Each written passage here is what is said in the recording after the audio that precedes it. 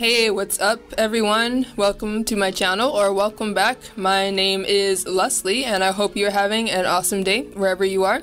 Today I wanted to give an update since my last Becoming a Professional video that I did a couple of months ago. In that video I talked about goals that I wanted to hit at the time. This included coming up with a new art style, finding a therapist, improving vocal quality, and cutting my hair. So I'll go over that, mention what I've done to build my skills and establish my career, and then talk about new goals that I want to hit.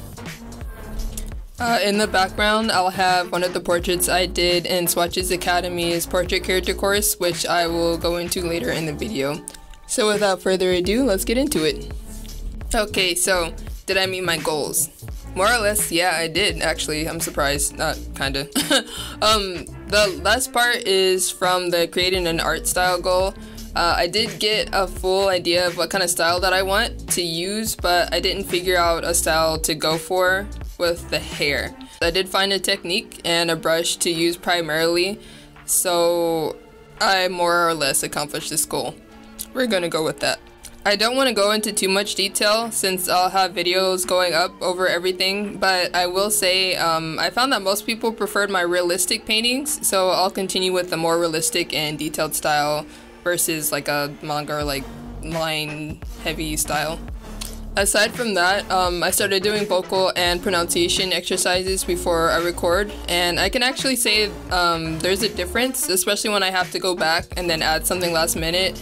And I noticed like the rasp that I have in my voice when I didn't warm up compared to like when I did warm up when I started recording. Anyway, yeah. Hopefully I can start getting more into like different inflections and stuff like that.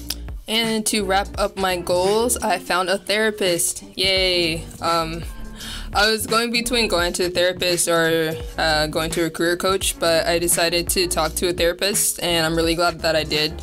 I wanted to eventually find a coach, or I want to eventually find a coach or a mentor, but I think learning more about myself will be more beneficial before diving deeper into my career. So yeah, it's been really helpful so far. Now to the fun part, what have I been doing to improve my art and become a full-time artist? Let's start with the character portrait illustration course that I took. This course focused specifically on designing and capturing a certain likeness and personality of a character through various exercises, methods, and techniques. I think the two most valuable things I learned during the course were how to use references and a clear process from like extracting things from your imagination and turning it into a full piece. Many artists are told to use references, but what I love about Swatches Academy is they show you how to use those references. I think a lot of us overlook the importance of defined steps and reliable methods to get things done. I think a lot of teachers try to improve mainly like the techniques of their students, like how to shade and like what tools to use and stuff, but breaking down when to shade or when to add different details is just as important, and I'm really starting to learn that now after taking classes from the academy. I'm like really excited about how far I've come with just painting portraits and people. On the screen I'll have older portraits and then comparison to like what I've done recently, and yeah, it's really exciting. The course especially like taught me how to observe facial features and like capture expressions and then apply those expressions to characters from my imagination. It was definitely a challenging course, but with practice and guidance I was able to see like a lot of improvement in my portrait illustrations, and hopefully you can see that too.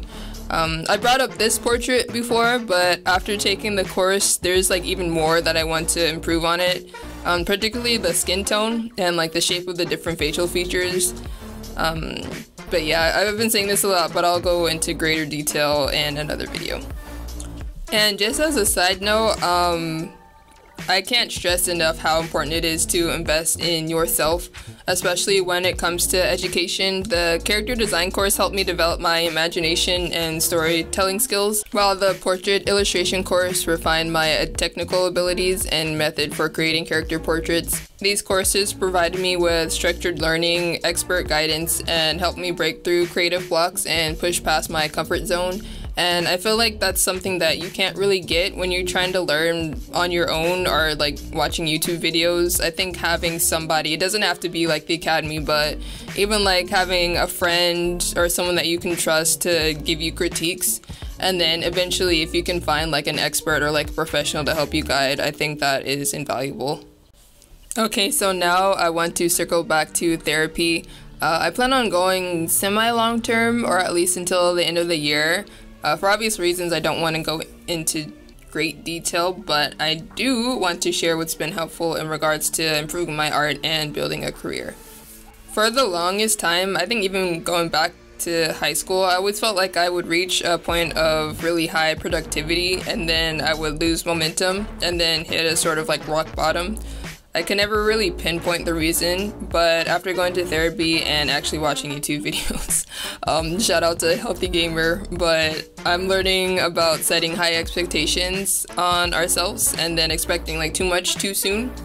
I think this has been somewhat of a trend recently with like some videos I've noticed calling out hustle culture, etc. But I never really linked the connection with myself until recently. I know some of you might be tired of hearing these words, but I've actually been constantly like shifting my goalpost and setting unrealistic expectations for myself. Before like settling into habits I was already like establishing or already working towards. The most helpful advice I heard was to set a goal for a habit, and when you reach it, don't try to improve, but just keep doing the same habit. And then go to the next stage when you're naturally ready or when you naturally can do better. I feel like some people can take it too far, but I'm actually really happy about like the movement with, I don't know, like just going to therapy and just being more mindful of like your mental state and everything. So yeah, really helpful. Piggybacking after that, another thing I've done is cut down on social media. There are times where I was like working and I would open Facebook, Instagram, Discord, etc. and then check every 10 minutes or so for new notifications, like just hoping something would happen. I also love playing Puzzle and Dragons, so games were another thing that I tried to cut back on. And yeah, sometimes I would just sit and play for like 3 hours at a time, which may not seem like a lot to some gamers, but my back and arms would actually start to hurt and get really tight, and I would just keep playing. And then like the next day I'd be like in a lot of pain and I'd have to do stretches, and it's so annoying. So anyway, TLDR, I was on my phone too much. I feel like there's a lot of people out there who go through this where you just like need a break from phone or certain apps, and I'm definitely one of those. A lot of people. I've done fast where I delete apps, but this time I just decided to limit my time. There's an app that I have that hides apps after a certain time limit, and I find that having like a cold cutoff or like a time where I can't access those apps, but then also having like certain intervals of access is a really good balance for me. And yeah, since limiting social media, I've been able to concentrate more. My self-worth isn't as tied to likes, and I temporarily became addicted to Sudoku puzzles to fill the void, but we don't have to talk about that. I got it under control. Okay, so what are my new goals and what do I have going on right now? Well, I signed up for my last Swatches Academy course, and it starts in a couple of weeks, and I'm actually really sad to say that because I really love taking these courses, but they cost a lot of money, so I can't keep taking them every term. So yeah, I signed up for the fantasy illustration course, and I've been really building up to it. I actually wanted to take a break this time and take it during the fall, but I have vacation in August, so I have a couple of weeks off of work that I can use to focus on my assignments, so I thought this would be a better time to take it. I can't really remember the last time I tried to make a full like illustrated scene, so I'm kind of nervous, but the main thing that I want to learn is the process and just work on projects to get better after I take the course. I have a lot of ideas I want to start working on too, so I can't wait to share them with everyone after I finish. My other goal is to be consistent with social media.